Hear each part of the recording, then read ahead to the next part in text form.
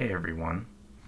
This lecture will be based on the curriculum for the course I've created called Early Colonization of New England. This class is a 300 level undergraduate history class. During my course, this specific lecture would take place during the beginning of the course, as we are going to be discussing the motivations for the Scrooby group, or better known as the Pilgrims.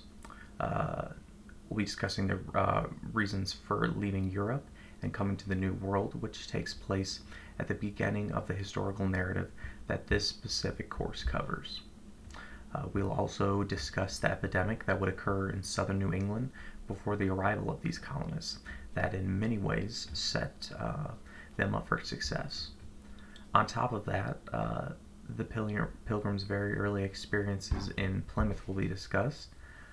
We will also discuss the commonly marginalized figure Tisquantum, or better known as Squanto, and also why his experiences and interactions with the Pilgrims are so incredibly important to understand. When it comes to the Pilgrims, or the Scrooby group, as we'll refer to them for now, there are a few different important factors to understand. The Scrooby group were a separatist group, as opposed to a non-separatist group. This means that they sought freedom in order to break away from the Church of England. In short, their beliefs didn't necessarily sync up with those of the Church of England. This caused them to seek asylum in Holland for a short period of time. But in the end, the group saw a life in the New World as the best solution to their problems. The group especially wanted to leave Holland because they felt their children were becoming too Dutch. Eventually, plans were drawn up, and the group would begin preparing for the long journey across the Atlantic Ocean, which would take place in 1620. Originally, the group was to set sail in two ships, on the well-known Mayflower and on the lesser-known Speedwell. Upon discovering the Speedwell was having issues shortly after setting sail, the group transferred as many as they could to the Mayflower and again set out. This lecture also doesn't necessarily focus on the actual journey of the Pilgrims, but it's important to note that during the journey, the colonists would lose a member of their group. Surprisingly, though, a pregnant member would give birth during their journey across the Atlantic Ocean, increasing their group to the original size of 102. Upon arrival in North America, the group really needed to decide where to settle. And being that they arrived in North America during the New England winter, the colonists were pressured to quickly make decisions that would inevitably determine if they lived or died. There was a lot of pressure on them. The colonists eventually agreed upon the former site of Patuxet to settle, which in many ways helped set them up for success. The Patuxet were a native group who were part of the Wampanoag Confederation that were essentially wiped out by the epidemic that would sweep through southern New England before the arrival of the Pilgrims. In general, this epidemic would heavily increase the Pilgrims' chances of survival in multiple ways. This epidemic wiped out the Patuxet, whose former living site would become the home of the Pilgrims. This meant that much of the land that the Pilgrims settled on was already cleared of foliage. This epidemic also hit the Wampanoag in general incredibly hard. They would end up losing a large portion of their population to illness. This would leave the Wampanoag in need of an ally, especially because the arch enemy of the Wampanoag, the Narragansett, were barely touched by this epidemic and had gained a large advantage in numbers over the Wampanoag, and so the advantage, or the alliance between the Wampanoag and the Pilgrims would be incredibly advantageous to the Wampanoag and would last nearly 50 years. This would also be a unique period of history where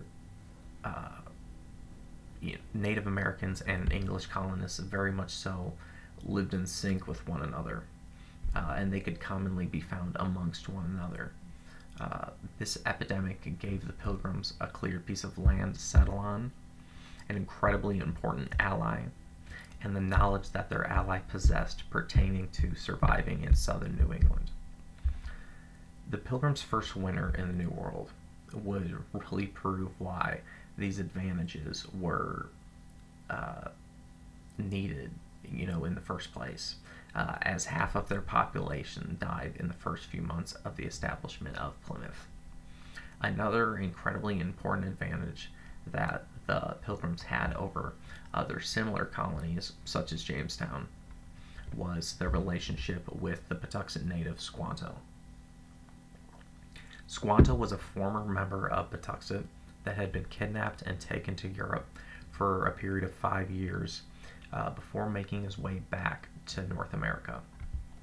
During his time in Europe, the epidemic would hit southern New England and ended up taking the lives of nearly everyone he had known. Upon arrival to the former site of Patuxent, he would have to come to terms with the fact that his life would forever be different, and eventually sought asylum with the Wampanoag, who ironically enough ended up keeping him as a prisoner until Massasoit, the leader of the Wampanoag, made contact with the Pilgrims.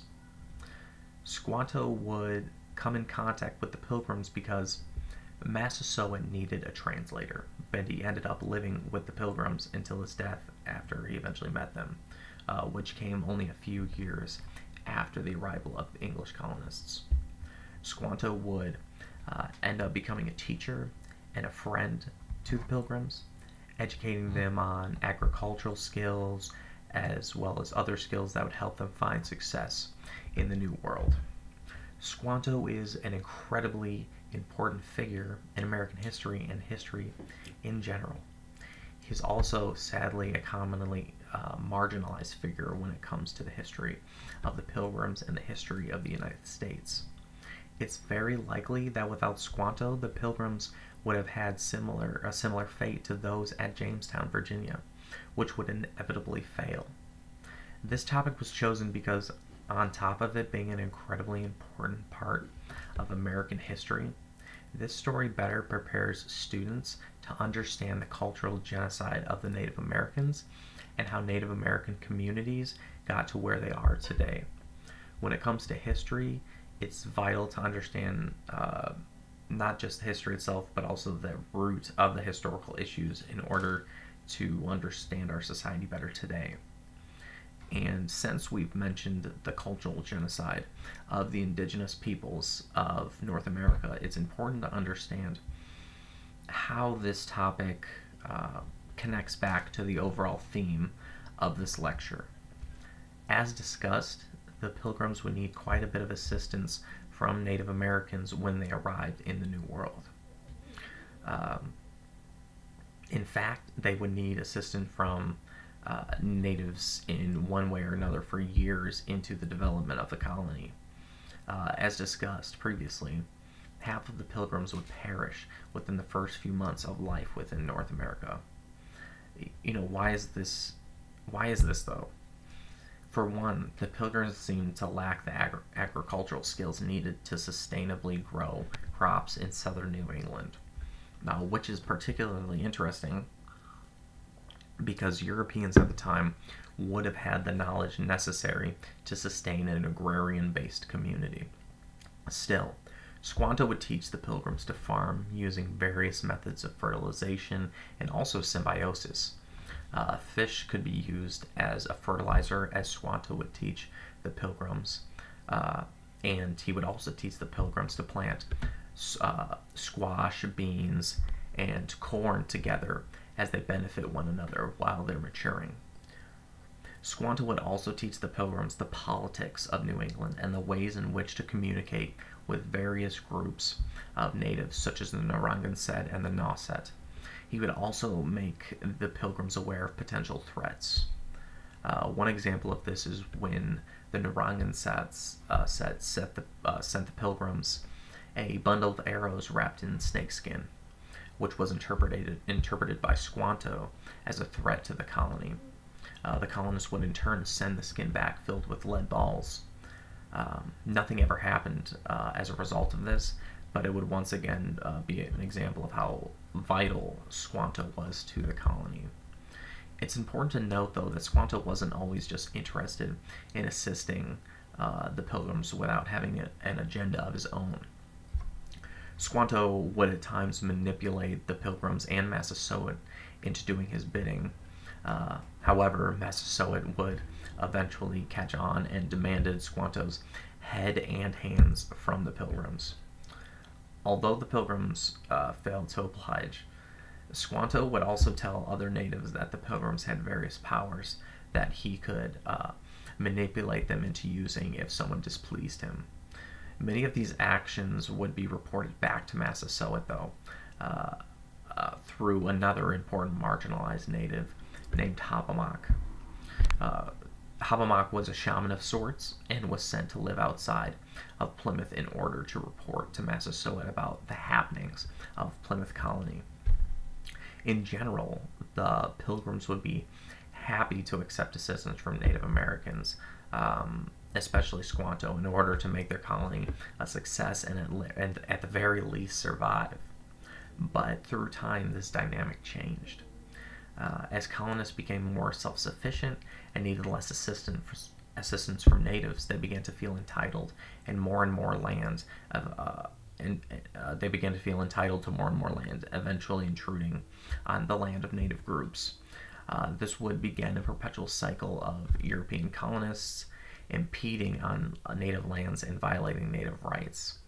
This is also what would end the 50-plus year-long peace between the Pilgrims and the Wampanoag and result in King Philip's War.